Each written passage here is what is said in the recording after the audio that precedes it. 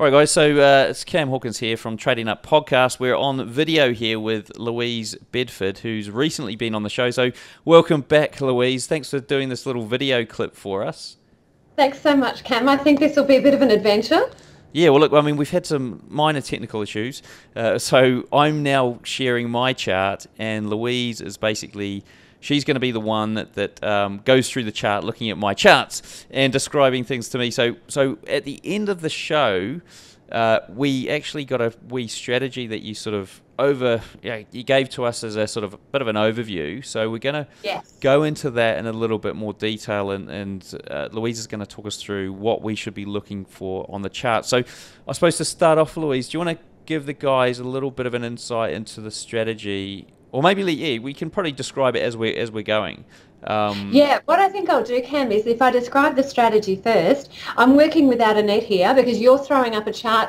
I haven't studied it before. Yeah. And that's sometimes the purest way to see the trend. So then let's apply what I've described to this particular chart. You can surprise me if you like. We can have other charts up too. What the heck, it might be a good time. Yeah. So let's go through the strategy first.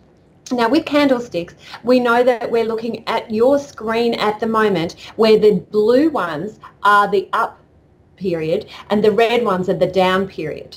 So with candles, if it's going to go up in terms of the trend, you would expect there to be more blue than red. You would expect there to be longer blue than red. You would expect resistance to be easily overcome by a blue candle. Now, let's have a look to see what this strategy was that I mentioned at the end of the show, which I have to say has been so popular. You really do have a wonderful following, Cam. It's great to see. Now, the idea behind it is, according to people like Bukowski, who has never really studied this, he said that all candles are created equal. He doesn't apply weight of evidence. He angered me a lot with his book when he said candlesticks aren't reliable.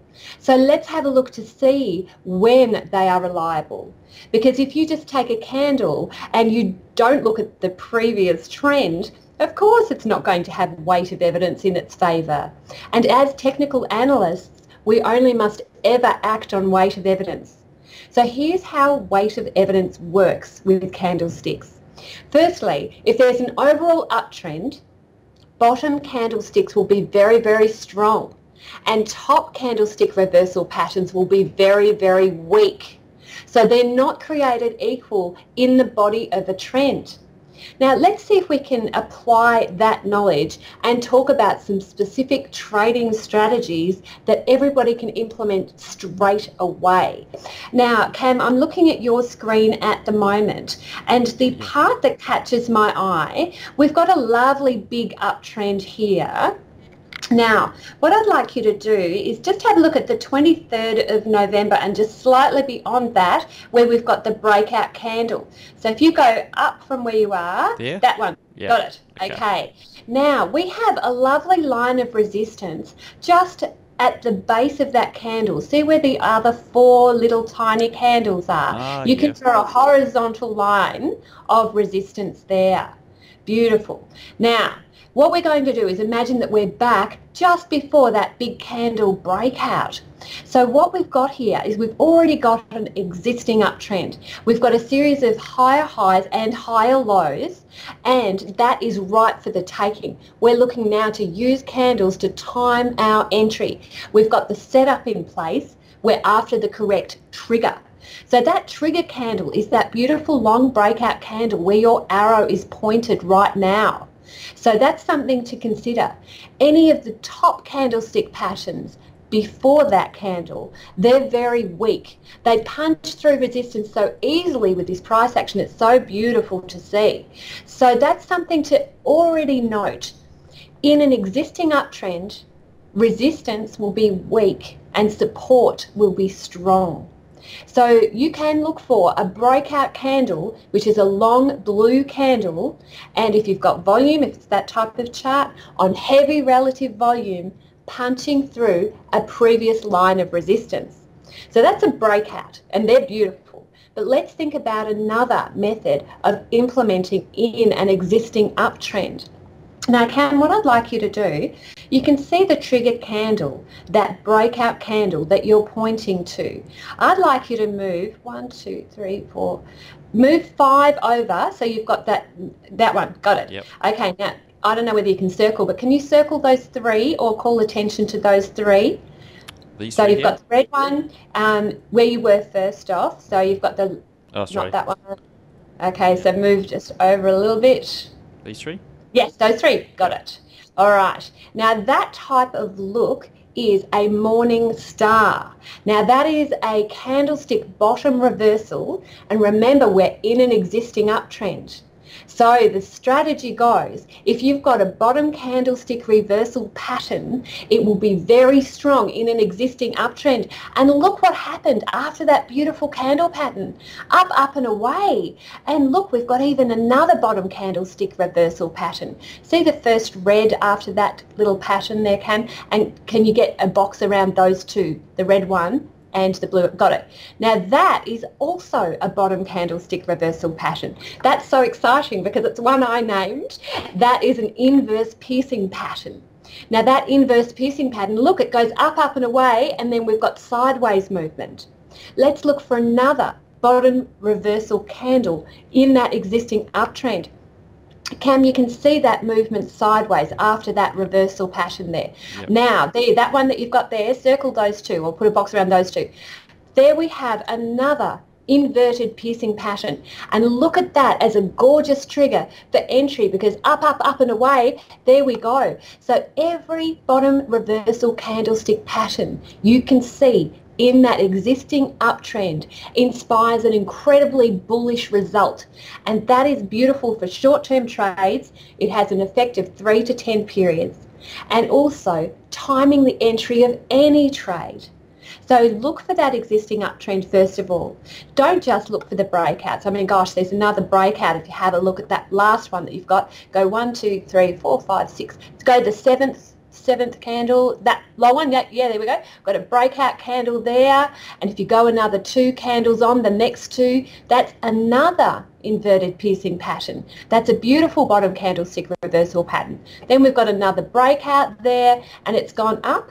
And now the trend's starting to falter. You can see those 2 at the top there, that blue long candle and the little red one, piercing 50% or more into that blue candle's body. That one is actually another piercing pattern, but it's the opposite. So that's a top reversal pattern because the red one's starting to take power. I don't know how much depth you want me to go into, but I could just rave about that one for a little bit.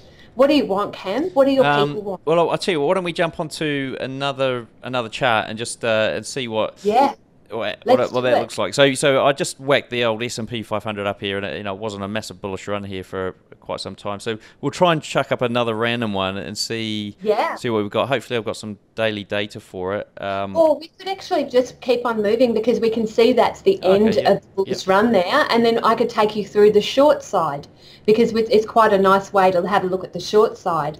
So where the story left off was that top candlestick reversal pattern that was saying, bulls, we are starting to call in some bears here. So we have that, it's actually a Harami, that top reversal pattern. So you can see that top blue one with the red one just beside it. Now, what have we got here? If we look a little bit more closely, we've got movement down. We've got now some longer red candles. Let's just squint our eyes and just have a look. Longer red candles than green. We've got more red candles than the green or the blue. So we're starting to have weakness into that uptrend. So let's look at some breakout candles on the way down and some top reversal patterns to trigger entry into a short position because you can make money on the downtrend. So you can see there, Cam, where you've got that square, which is great. So you've got 1, 2, 3 candles. At the base of those 3 candles, you've got some support. So you can draw it, yes. And then look at that. You've got a gorgeous red candle piercing support. Now, this is a really important thing to note because now we're going down. Things have changed. So support is weak and resistance is strong. So once you've got that weak support, that could trigger you've got a different instrument here. Of course, there's lots of things you can do, but that could trigger a bought put. It could trigger a written call. It could trigger a short CFD to get involved. You're looking for weight of evidence, so don't just take one little thing, but it gives you an idea that that's giving a lot of weakness here. The uptrend is over. The short time has moved in for the kill. And sure, here, from then on, we've got a big sideways progression, and it's a bit icky, but each time you've got a top candlestick reversal pattern. It's responded to quite strongly with that trend. It's saying the top candlestick reversal patterns, like if you just come along, Cam, to the next peak where you can see the blue one, that one got it. Circled those two, or put a square around. There we go. Now that's, I'm not zoomed in quite enough. Don't zoom in for me though. It's either an engulfing pattern or it's an inverted piercing pattern. So either way, it means the same thing. It means that we're going down, and look how long those two candles are straight after that. So it tells you a lot. The length of the candle, the colour of the candle, where your support and resistance line is as a result of the overall trend as well. So top candles during a downtrend will be very, very powerful. Brilliant. Look, I think that really clears stuff up for any guys that listen to the podcast and are thinking, how does this actually look like on a chart? What does it look like? So thank you very much for coming back on, Louise, and sharing your insights and knowledge with us. Really appreciate it. And guys, what's the best way for the guys to get hold of you again? Go to tradinggame.com.au, and you're all welcome to register for my free trading pack called Trading Made Simple. And the thing that you'll get along with that is a trading plan template. Now that is your Bible. It will give you exactly what to do. What do you need in your trading plan in order to be a successful trader? And the other good news is, Cam, I know this is going to be great because you've just agreed to come on to my podcast, Talking Trading. Yes. So I'm very excited. So I'm really looking forward to hearing your interview with that and to releasing it through talkingtrading.com.au. So I know that that's going to be the beginning of a wonderful collaboration. Yeah, look, I'm looking forward to it. I thought it was actually today. In 15 minutes, but now I've realised it's tomorrow at the same time, which is great. Just as well, yeah, exactly. I'd be running quickly to get ready for it. So no, I'm looking forward to that. It should be great fun. And yeah, guys, if you want to check out Louise and what else she's got going on, then head over there to tradinggame.com.au. All right, guys. Until next time, I'll catch you later. Have a great trading week.